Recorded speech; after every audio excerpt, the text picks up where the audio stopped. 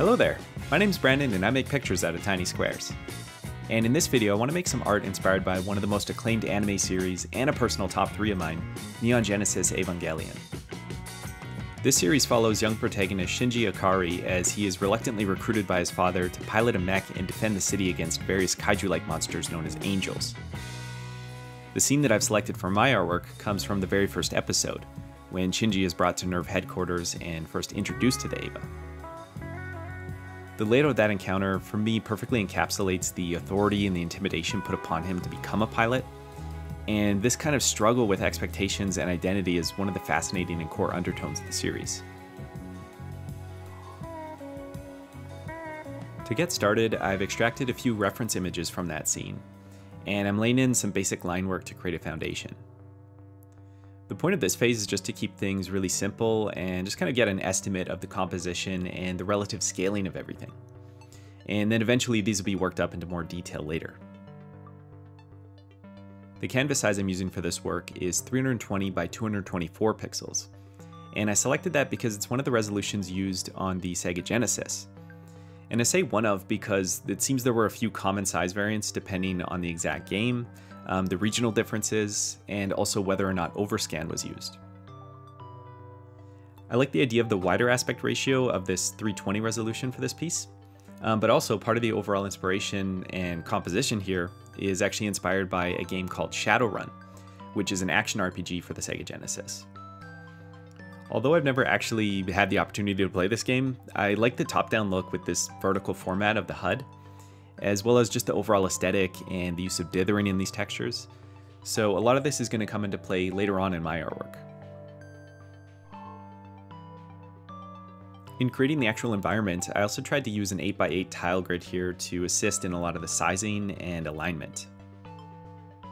The actual detailing here isn't necessarily attempting to be the most efficient formal tile set or anything like that. In fact, I was mainly just interpreting a lot of the details directly from the screenshots. But using a grid like this, at the very least, just helped to guide some of the decision making, especially when it's just kind of rigid elements like the bits of the walkway here. Something like the Eva, on the other hand, is more of an organic or custom set piece. So I took my funny looking rough sketch there and rescaled it into a more appropriate size, and then got to work creating an actual proper line work version of it. On this canvas, that full design here is about 60 to 70 pixels in height. So it's very much like making a detailed portrait. And my technique here was just starting the line work very approximate and then continuing to reshape and improve the accuracy as I went along. Even with the generous resolution here, it can still get pretty tight when fitting some of those finer details like the teeth or the area around the mouth. But sometimes I'll just nudge the line work around by a pixel or two if I need to make room for a certain detail element like that. And with that line work in place, I put in some preliminary shading. And I'm continuing on here just using a Greyscale palette for now, just to keep things really simple and kind of focused on the construction. Following that large piece now are some of the smaller elements in this mockup, which are these little character sprites. This was a fun thing to approach directly after because there's obviously this massive difference in size between the two. So I had to find that right balance between a character sprite that's not only in scale with the Eva, but also something that'll still be readable and recognizable as each unique character design. So the sprites here are around 20 pixels tall and they're fairly minimal, but a way that I'm getting a little bit more definition out of this small area is just by doing some subtle contouring with the shading. Sometimes if you make a few pixels darker around the corners, you can squeeze out a bit more depth and definition. And it can also help to sort of thin out certain areas if you need to as well. For the sprite of Shinji's father looming up there in the control room, I wanted to do this thing where he's actually just a silhouette, and then really his most notable feature will just be to have that iconic glasses shine showing. I'm also experimenting with this technique of like using some of the shade pixels to kind of soften up the edges of his silhouette. Which I guess is just sort of like anti-aliasing, but the important thing is that it kind of helps like improve the shaping of the silhouette more than just doing it as like a 1-bit style silhouette would be. So you can see those softer pixels placed around there, and then I continued on from here with similar kinds of detailing around the environment. I'm trying to create texture and weathering by using various steps of brightness and kind of going back to that Shadowrun idea with the dither textures and stuff like that. I was suspecting that the coloring for this one was going to be pretty involved, requiring a wide range of tones. So that's why I've been working in grayscale this whole time. For any kind of ambitious coloring, I find it's really easiest to start in grayscale like this. That way you're just defining the relative brightness and contrast of everything. And then once that's in a good spot, we can colorize it using that as a starting point. In order to give myself an easier time making that transition to the colored version, I've isolated various pieces of the artwork onto their own layers, based on large sections that'll be dominated by one color or a small handful of colors. So what I can do with an isolated layer is to Command or Control click on it and select just that area, and then create a new layer and apply a layer mask to this layer, which is this little icon down here. This allows you to paint whatever you want on that layer, and it'll only show through that applied mask, which means you can be really loose with the brushing and you won't ever have to worry about going outside the lines. So to add an additional bit of Photoshop magic on top of this, I'm also going to color that layer using a gradient map, which is going to apply an entire spectrum of tones that we can define over that spot.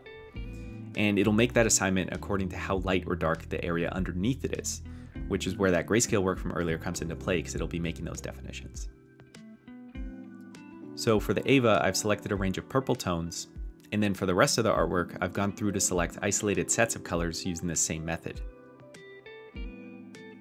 After assigning those colors, I go back in and kind of shift the hues around to start introducing pops of color everywhere to really broaden the selection and get more accurate to the source imagery. Now, one of the things that inevitably happens with this separate and scattered approach is that we've now got a lot of individual colors at play. And some of them are so nearly identical that they might as well just actually be the same color. For instance, this beige tone here that's backlighting Shinji's father is almost the same color as that used for the skin tone on the sprites near the bottom. But right now, they're actually two different colors. So what I do in a situation like this is just to select both of them and set them to the same color, either choosing whatever the better looking one is or finding some compromise between them. Another example is how one of the blue tones on the wall here nearly matches that used on the Ava's mouth. So again, I forced these two into just being the same identical color. By reducing the color count in this way, we've made the piece a little bit more cohesive in a sense. And this is just one of those things that I find to be fun, to identify these kinds of color palette efficiencies. Obviously, this idea eventually breaks down at a certain point. Like, you're never going to get to the point where you're like, you're not going to believe it, but I got the entire palette down to just one color. In fact, obviously, like, none of this is really necessary at all. But again, for me, this is something that I get excited about, just this idea of multi-purposing colors within a piece rather than introducing new ones. So after that round of adjustment, we can see that I've actually brought the overall palette down from 28 colors down to 17 colors, including the black. And the difference is not really that dramatic. And I say that in a good way here, actually, as in you can get a lot of mileage out of a moderate palette if you're willing to make substitutions here and there. Going along with this idea, my other objective here was that I wanted to try giving a lot of the surfaces a really vibrant highlighting to them. And I'm trying to do this by applying highlights that step from dark to light using a wide range of hues.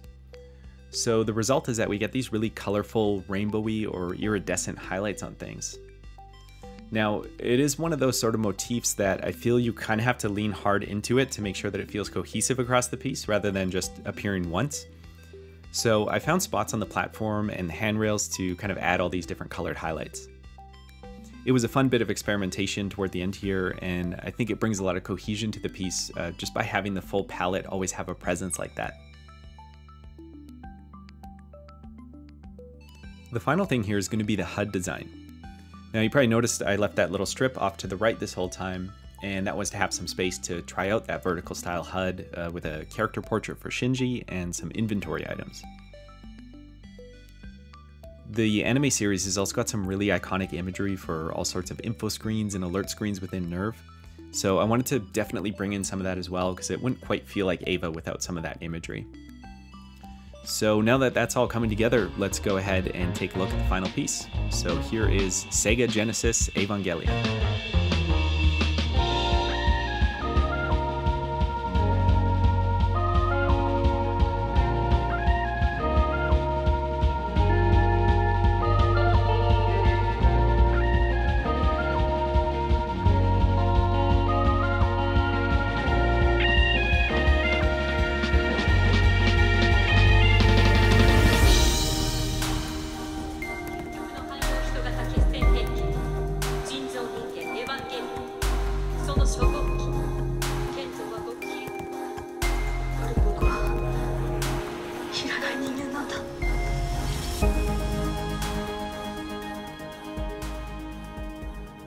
Alright, so one of the last additions here was this bit of detailing on the outer edges. There's all these sort of pipes and wires and things like that. For that, I'm just mainly using the darker tones because my thought was that it would work as sort of a gradient that helps the environment just sort of slowly fade off into the darkness there. And we'll go ahead and close out with some CRT Time now to take a look at how that hyper vibrant coloring turns out on there. So I hope you enjoyed this one, and thank you for watching, and take care and keep it square.